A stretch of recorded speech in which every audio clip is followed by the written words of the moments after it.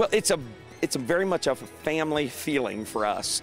It's an annual thing. Once we've done it 6 or 7 years now, it just feels like something. Okay, September's here. It's time for National Quartet Convention. It's kind of like a Christmas thing, you know. It's December. It's time for Christmas, and it's a very warm, nice feeling. We love to get ready and come. Some great old songs that we did, and some new stuff.